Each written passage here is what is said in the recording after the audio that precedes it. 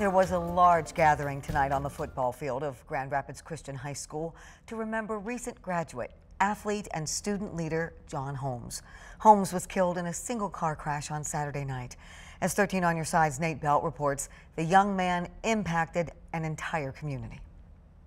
It's a good reminder for all of us that every day matters, and John lived that way. On Tuesday night, hundreds of family members, friends, classmates, and teammates of John Holmes came out to celebrate his life at Grand Rapids Christian High School.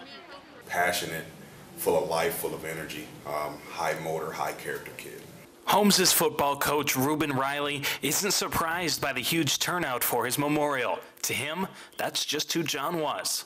He was just a kid that was wise beyond his years, from the standpoint of knowing how to love people, knowing how to impact people, and know how to be around people and make them feel wanted, making them feel necessary. A multi-sport athlete and a gifted student, Holmes was on his way to the Ivy League, Brown University, to play football. And Grand Rapids Christian principal Brad Mockabee is certain success would have followed him.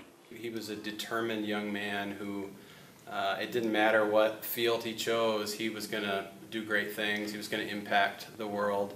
And while the chance to impact the world was taken away, his community is thankful they had him. He was a great leader in our community, and I think that's shown by the level of support that we're seeing out here tonight. In Grand Rapids, Nate Belt, 13 on Your Side.